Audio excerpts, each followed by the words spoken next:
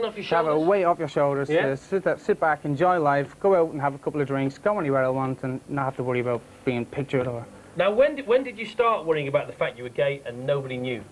6 years ago when I first joined the band. So it was already... Yeah, all the lads knew, and, you know, but I never, when I was asked to me in interviews, I always said, well, when I meet the right person or when I fall in love with the right person, I never said, well... So you were economic with the truth as opposed to lying? Yeah. But the other boys knew.